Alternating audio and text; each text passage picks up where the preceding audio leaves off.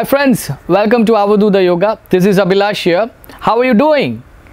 I hope you people are doing well in your respective spaces. And today we are going to do a balancing posture called crow pose or Kakasan, which is one of the most beneficial balancing posture which can help you to develop your mental tranquility. It is very easy to practice than it looks at first. Let's go and do the posture. Okay, when you go for crow pose or Kakasan, first of all you have to squat down and sit on your toes. Then bring your hands down and the hands will be between your legs, and bring your palms down, flatten, and the palm will be just under the shoulders, and spread your fingers so that it form a claw of a crow, same like a claw of a crow. Now if you are a beginner, initially you will not be able to come to the posture because of the fear factor, because people fear that they will fall down and maybe they will hurt their face and all. So once you conquer that fear, you will be able to come in the posture nicely.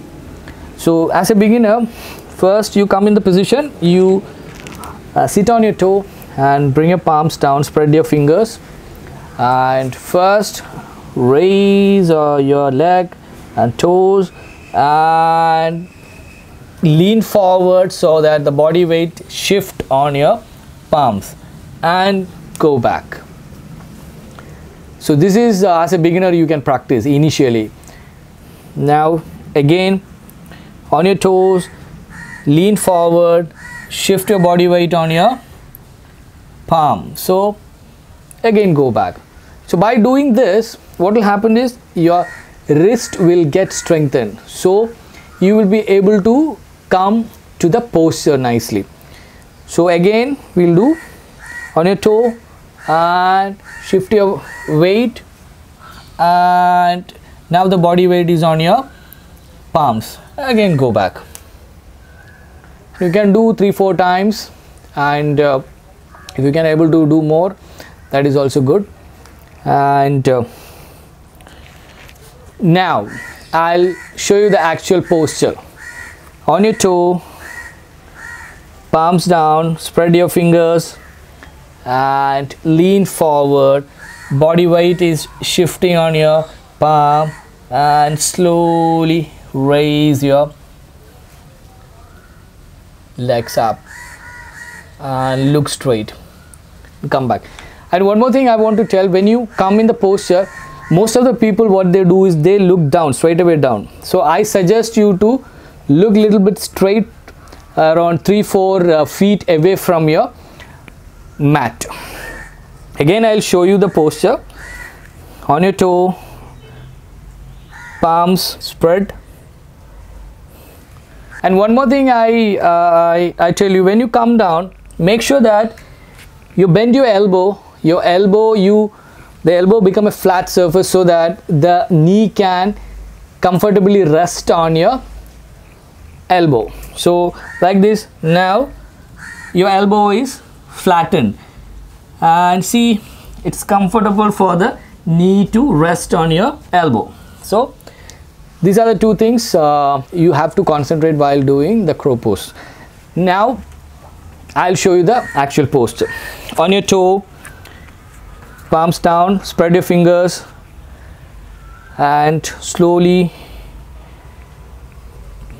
lean forward so the body weight is shifted on to the palms, and elbow now formed a flat surface so that the knee can rest on your elbow. Now look forward 3-4 feet away from your mat and slowly raise your leg,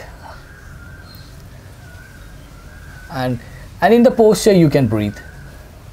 You can sustain as long as possible, and you have to breathe while you are in the posture so that you can sustain more. And come back.